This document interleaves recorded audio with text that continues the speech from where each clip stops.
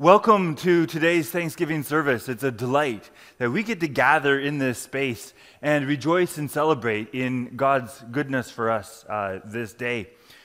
Give praise to the Lord, proclaim his name, make known among the nations what he has done.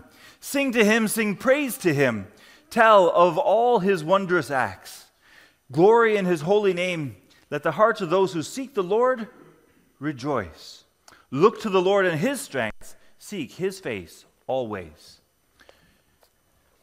God greets his people saying grace, mercy, and peace to you from God the Father, from Jesus Christ our Savior and Lord, through the presence and the power of the Holy Spirit. And together we say, Amen. We have a set of 3 songs we're going to sing back to back to back. Behold our God, let all things now living, and finally, we praise you, O God.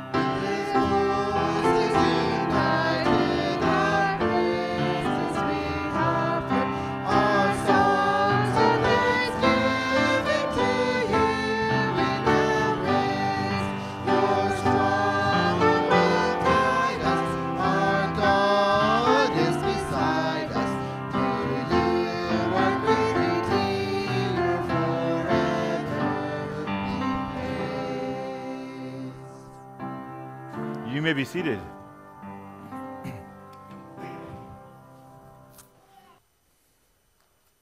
Heavenly Father, we are immensely grateful to you. We're especially thankful for family, that you place us among people that we love dearly, and we're thankful that they love us back. And it's amazing that though there is sometimes tension and friction within our families, within our households, that at root, the love that you have poured into us gets poured out into those that are close to us as well. We're really thankful for the way that we can encourage and lift each other up and support each other. And we're thankful that that's a helpful image for our church as well. That here too, we're family. That we encourage each other, that we build each other up. That even though we don't always see eye to eye or agree about everything, that at root we still love each other and care deeply for the concerns that each other has. We're immensely thankful for the freedom that we have to worship you, to call on your name, to sing your praises. We're thankful that the COVID pandemic is at a different stage. And so right now we're not under lockdown. This looked a lot different 2 years ago when we had a Thanksgiving service that was completely online. And so we're immensely thankful to you that we can gather together like this in the same space. We're thankful that medical technology provides, vaccinations and health care, dental care, all kinds of stuff is so readily available here in this part of the world. And we're thankful to you for that. We're thankful for the peace and the safety that we enjoy when we see pictures of people farming the fields in the Ukraine with the war going on there. It gives us immense gratitude that, we can till ground without worrying about uncovering a bomb, and that we can sit in our houses without being worried about shells coming through the windows. That peace comes from you, and it's a gift, and we're thankful for that. We're immensely thankful for the food that is so readily available. And even if we have trouble making ends meet, we're thankful for the food bank and for the safety net in this part of the world, that there's support. And we're really thankful that you place us within a broader community where that's so readily available. We're thankful that we can spend this time thinking about your blessings, your care, your love for us and for your world. And we pray that this service glorifies your name, and that the things that we haven't mentioned aloud resonate in our mind and in our hearts, and that we take the time today to express our gratitude to you for all the blessings you've lavished on us. Not least, of course, life and hope and a future because of the coming, the death, the resurrection, and the ascension of our Savior Jesus Christ. To him be glory and praise in all that we do, today and throughout the week. Amen.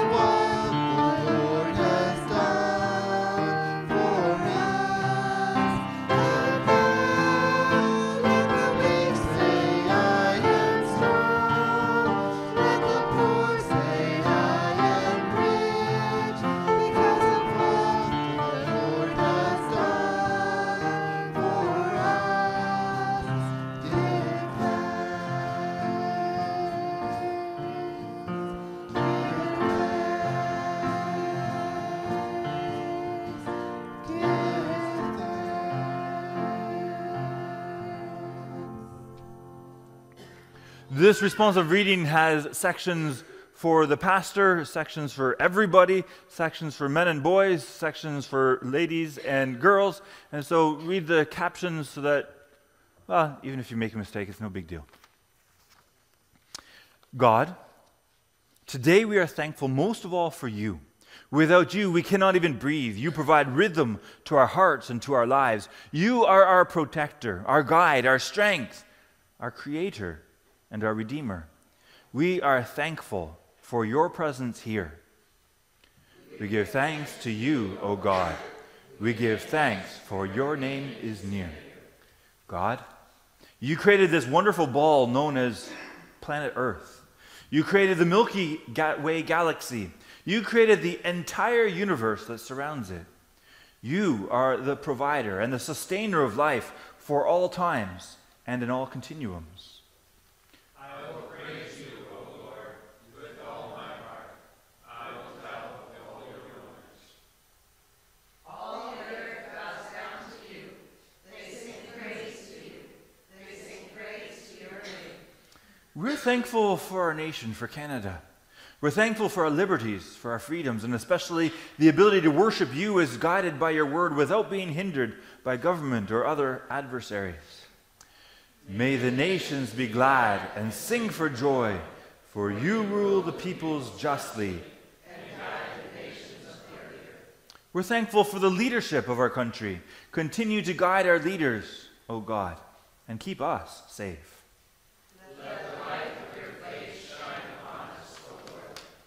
We're thankful for the province of Ontario, for the wonderful changing of the seasons, for the bountiful harvests, for plentiful jobs. You care for the land and water. You enrich it abundantly. You crown the year with your bounty, and your hearts overflow with abundance. We're thankful for community services, for community shelters, food banks, nursing homes, police officers, paramedics, firefighters, for churches, schools, hospitals. We're thankful for OHIP and for libraries. You are awesome, O God, in your sanctuary. The God of Israel gives power and strength to his people. We're thankful for the local church, for Crosspoint Community Church, for Classis Ontario Southwest, for our denomination. Keep us true, keep us steadfast in your word.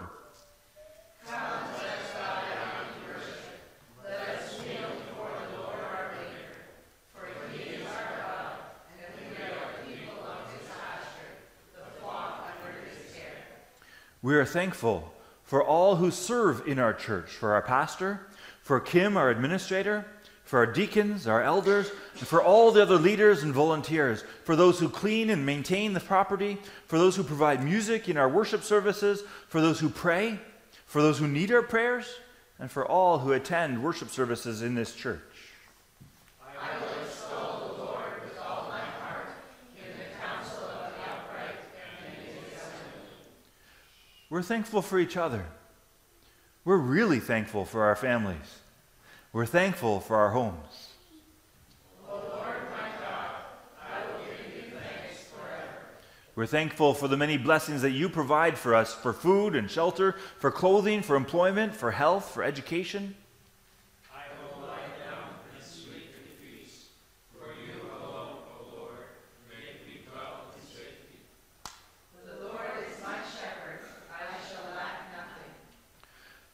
I will give thanks to the Lord because of his righteousness, and will sing praise to the name of the Lord Most High. Great are you, Lord. Let's stand and sing together. Great are you, Lord.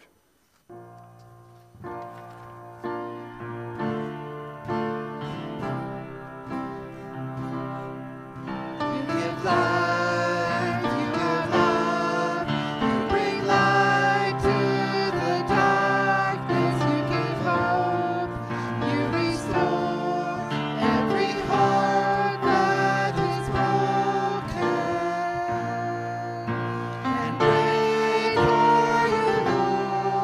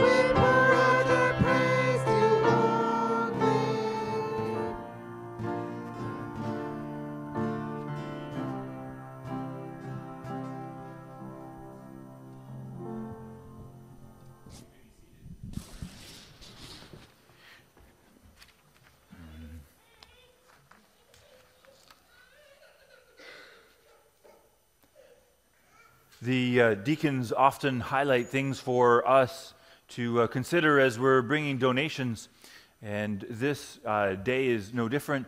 There's a basket in the foyer, or you can give online, and the deacons highlight the Canadian Food Grains Bank.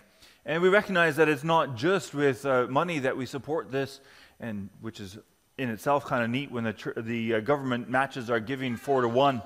But there's a growing project that we have a photo here of, the soybeans this year. And we're really grateful for those in our congregation and in Mount Elgin United Church that have donated time and equipment to prepare the ground, to plant the seed, provided the seed, have put other inputs into it, and it looks like it's just about ready to harvest, and we're grateful that people will volunteer time and equipment to take this crop off the field as well, so that people can receive food in places where there's drought or other types of famine. And so thank you, congregation, for your generosity in this growing project, and thank you for your generosity the rest of the time as well. It's really neat that we have a generous congregation, that the support for different ministries are so high in, well, a relatively small congregation, and that we're able to do the ministry that we can do because of the generosity, the donations, the volunteering that you invest into Crosspoint, into the kingdom of God. So thank you very much for all of that. We're going to read from the Bible, and to prepare ourselves to hear God's word, please join me in prayer. Heavenly Father, we've listed a whole whack of things that we're grateful for, and some people have mentioned the Bible and the time, the space, the education to meditate on your word, to hear what you're saying to us through the inspiration of the Holy Spirit. And we pray that you continue to move in us, to move among us, that we can hear what you want us to hear from your word, and that as we meditate on it, that it becomes more clear what our response ought to be. And we pray that our whole lives can be transformed by Jesus' death and resurrection, and by your word and spirit making us more and more people after your own heart. We pray this in Jesus' name. Amen. Philippians chapter 4. Again, this is one of the passages that made it in Crosspoint's top 20 that we collected last fall, and I'm trying to catch up on some of these, making a message on it. It seemed that this was going to be fitting for Thanksgiving. And in chapter 4 of the book of Philippians, the letter to the church in Philippi, starting at verse 4, it says, "Rejoice in the Lord always." I'll say it again. Rejoice. Let your gentleness be evident to all. The Lord is near. Do not be anxious about anything, but in every situation, by prayer and petition, with thanksgiving, present your requests to God. And the peace of God, which transcends all understanding, will guide your hearts and minds in Christ Jesus. Finally, brothers and sisters, this is close to the end of the letter, and so here it says, "Finally, brothers and sisters, whatever is true, whatever is noble, whatever is right, whatever is pure, whatever is lovely, whatever is admirable, if anything is excellent or praiseworthy, think about such things. Whatever you've heard or received or heard from me, or seen in me, put it into practice, and the God of peace will be with you." This is the word of the Lord. Thanks be to God.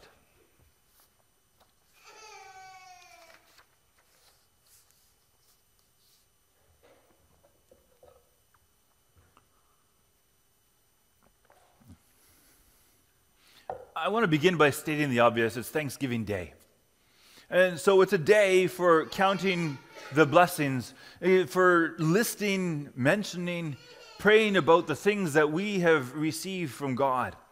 It's time to pause and marvel that this year again, whether it was flowers or whether it was another crop, when we put a seed into the ground, in ways that science can just describe but not fully explain, it germinated and it came out of the ground And it grew and matured, the majority of the times grew and matured and produced a crop that we then can harvest and can use that for food or for other things.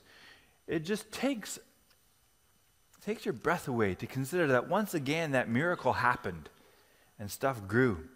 The crops this year around here anyhow, most of it wasn't flattened by wind or by hail. They didn't dry up because there was no rain. It was a dry spell for a while, but eventually rain came. And most of the fields around here didn't get flooded this season. I know avian flu was a concern for some of us, but I didn't hear of an outbreak close by. Was there anything too close, Pete? Nothing that close. Hogs and sheep and chickens and goats and cattle were finished and shipped. Dairy farms were able to produce milk and to ship that out as well. There were challenges. There's always challenges when you're in agriculture. But generally, for the most of us, it's been a very productive year. And so we're here thankful to God for his generosity, for his care, for the way that he made things grow and made a lot of our businesses flourish. And it's not because somehow the people around here are just better farmers than anywhere else. No, it's something that God blessed what we did so that this season has been productive. And so we're here, we're gathered, and perhaps there's family gatherings that we're going to spend time at over this weekend or next weekend where we express our gratitude, where we brag to each other about how God has taken care of us once again this year, and we give him thanks. Anybody know what the big theological term is for the describing when God provides, when the stuff that we need is produced and available and we get to use it and enjoy it? What's the theological term for that? Yeah? Providence, yeah. Providence. You know that? That's describing God taking care. Because of his great love, God taking care of his people and providing what we need when we need it. In the Heidelberg Catechism, when we talk about God being our Heavenly Father, then we also talk about providence. And you'll get there in the study, Body and Soul, that we're embarking on as a congregation. I think that's going to be week 2 that we pick up on this. But if we put this on the screen and I read the question, do you mind with responding aloud with answer 28? If you're able to say it. Dearly loved people of God, how does the knowledge of God's creation and providence help us?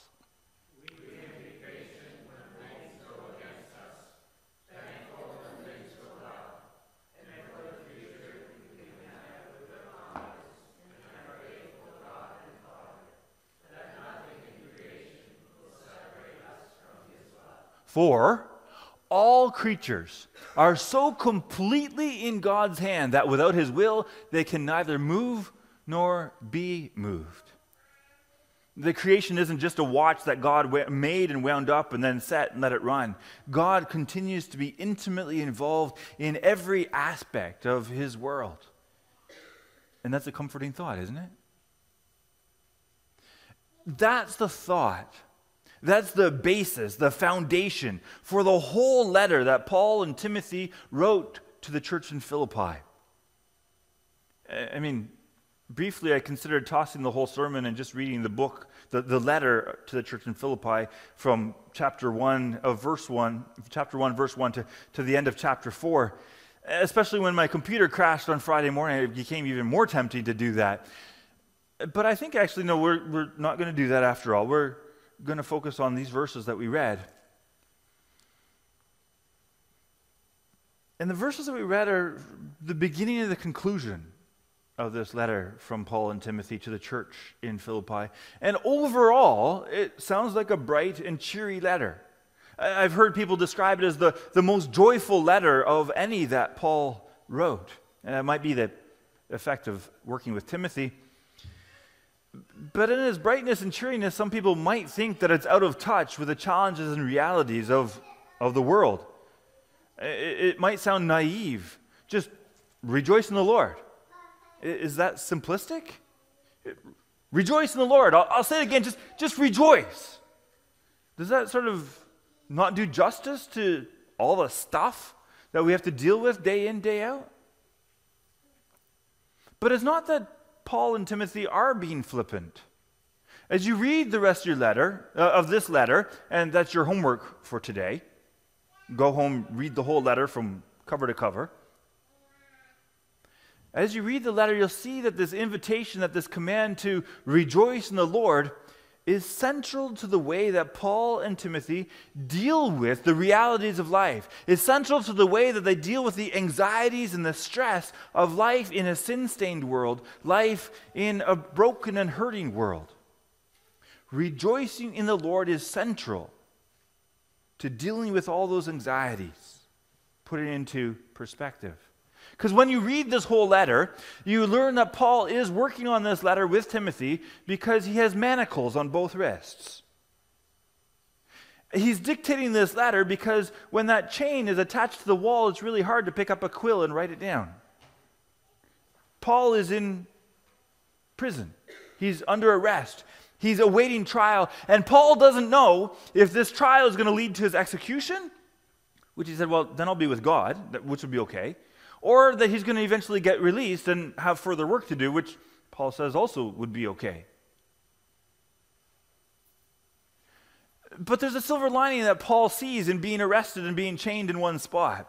Because he said every time the guard change happens, it's a brand new audience. I can tell the gospel of Jesus Christ to 2 more new guards once again. I mean, talk about silver lining, right? In the prisons of the Roman Empire, you don't get 3 hot meals and a cot. Your family and your friends need to provide you with everything that you need in prison. Otherwise, you'll starve there. The government's not going to do that. And so this letter from Paul and Timothy is an extended thank you note that they're sending back to the church in Philippi. Because the Christians in Philippi have stepped up once again. When Paul was just south of Philippi, planting the church in Thessalonica, he said they sent me help time and again. The care packages just kept on coming while he was working in Thessalonica. And now that he's in prison in Rome, they did it again. They sent Epaphroditus with this care package from Philippi across the ocean to Rome so that Paul would have the stuff that he needs. And he's immensely grateful. And so this is part of the thank you letter that he sends to them. Meanwhile, though, back in Philippi, there's this heated debate that's going on among the Christians in the city of Philippi. The question about whether Christians who are Gentiles need to be circumcised in order to become Christians, well, it flared up all over again. I know, you thought they dealt with it in Acts chapter 15 with the council in Jerusalem after Paul's first missionary journey, before the Christians even became Christians in Philippi. But no, it hasn't died down yet. And so there's Christian Judaizers who have come and troubled the people in Thessalonica and said, no, all you guys got to get circumcised before you can become Christians. And you have to obey the whole law in order to be right with God. And Paul's like, no, we did this already.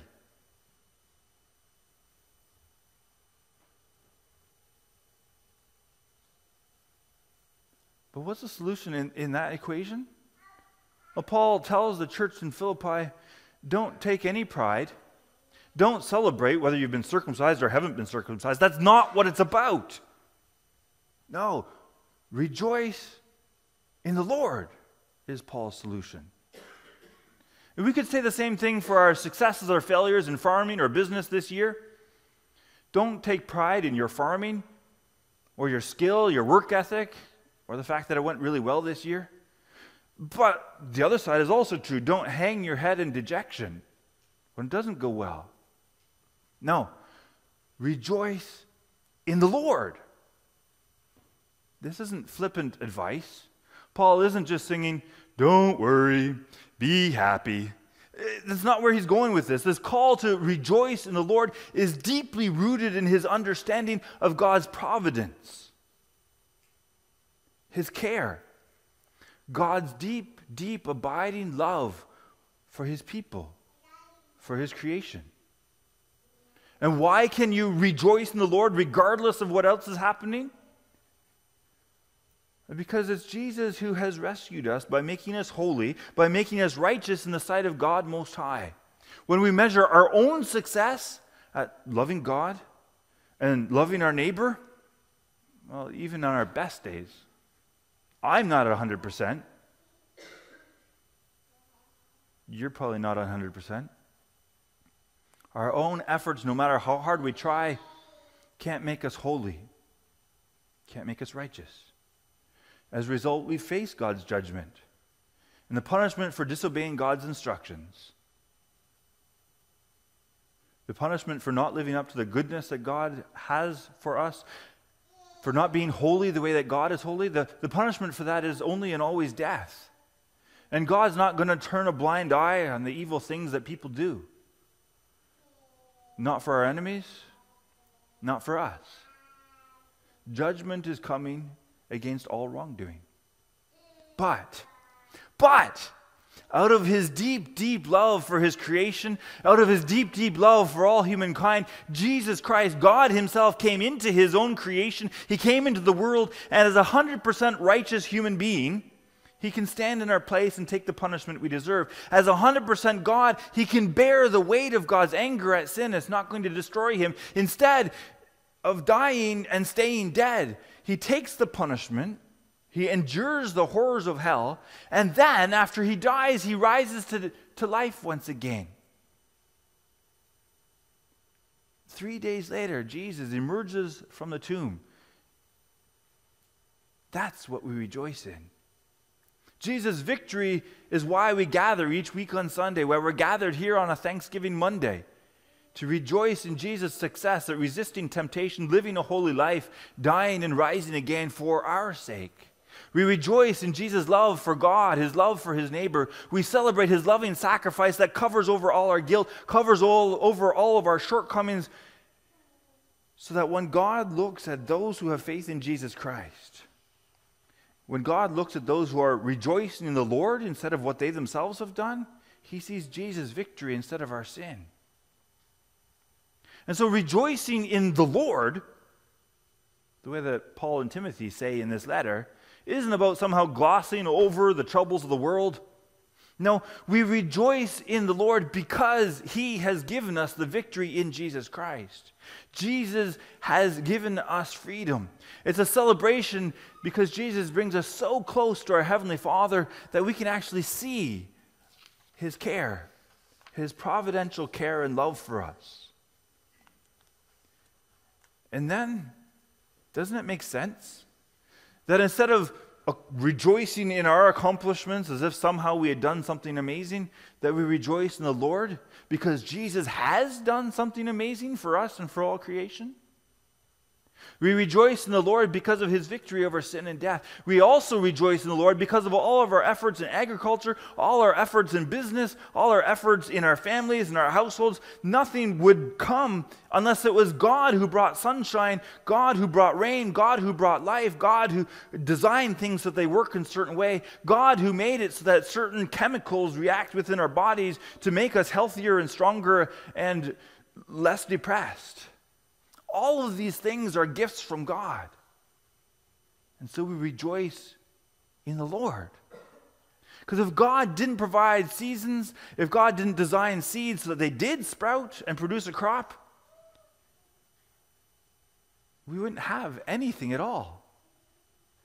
We rejoice in the Lord not because we have made something new, because we haven't made anything new. We're simply, in farming and anything else, we're harvesting the potential that God created within his creation to feed people, to make energy, to make medicine, and to do all the things, clothing, whatever else that we're working on. All that potential comes from God in his creation and in his sustaining his creation.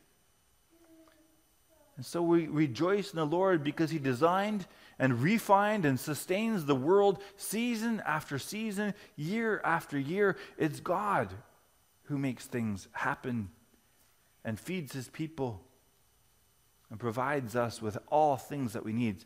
And so this is not a simplistic statement about denying mental illness to say, don't be anxious about anything. Of course, If you're struggling with mental illness or anxiety or depression, use the counseling that's available, use the medicine that's available. Because God is the one who provided the wisdom and the insights so that there's counselors and doctors and medications. God's the one who's provided all these things. But whether it's a medical issue that we're facing, or whether it's a season that we have sleepless nights because we're tied up in knots about stuff, the invitation here in God's Word is to put your fears and worries into a proper context. You're invited to rejoice in the Lord, to remember that He's the one that cares for you and continues to work in His creation. Jesus has rescued you from sin and from death. He's adopted you as His dearly loved child, and He has and will continue to provide everything that you need for life and holiness in His kingdom. He's given you a place in His family. And so by faith in Jesus Christ, you've become part of the body of Christ. And Jesus loves and cares for His body more lovingly than you care for your own body. And so you can simply rejoice in the Lord. He's got this. The Creator lovingly cradles you in the palm of His hand. And because you're in the palm of His hand, that's a safe place to be. And so instead of lying awake anxiously at night, instead of brooding over things at 3 a.m. like sometimes we end up doing, instead of gnawing on the same worries as we drive and commute to work or get driven to school, you're invited to put everything into the proper context, to rejoice in the Lord and to replace unhealthy thoughts with all the good stuff that God has provided. It's one of the things that Paul and Timothy write in the closing of this letter. Finally, brothers and sisters, whatever is true, whatever is noble, whatever is right, whatever is pure, whatever is lovely, whatever is admirable, if anything is excellent or praiseworthy, those are the things that you should think about. And this has an effect on the way that we spend our free time and what we do. This isn't just something to count blessings and count good things at 3 a.m. when we can't sleep because we're worried. This also has an effect on, well, what kind of books you read, what kind of movies you watch. Are there excellent and praiseworthy things in our entertainment that help us see the goodness, the providence of God and His handiwork in His creation? What are we filling our minds with? Are they true and noble and right and pure? Lovely? Are they admirable? Are we spending time thinking about stuff that's excellent and praiseworthy? I'll just let that hang there for a second.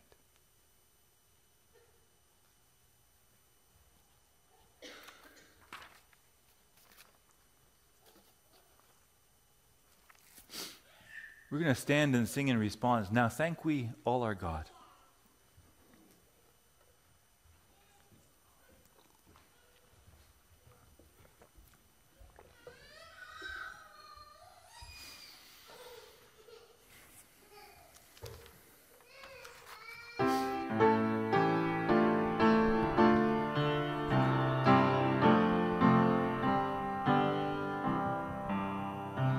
Now thank thee, O Lord God,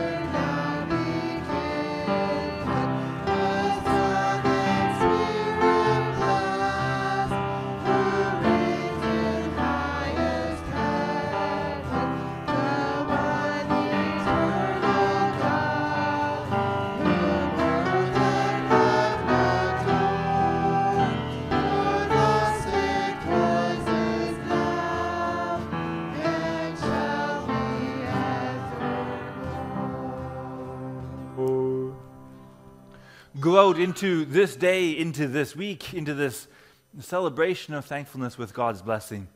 The Lord bless you and keep you. The Lord make his face shine upon you and be gracious to you. The Lord turn his face towards you and give you shalom. And all God's people say, Amen.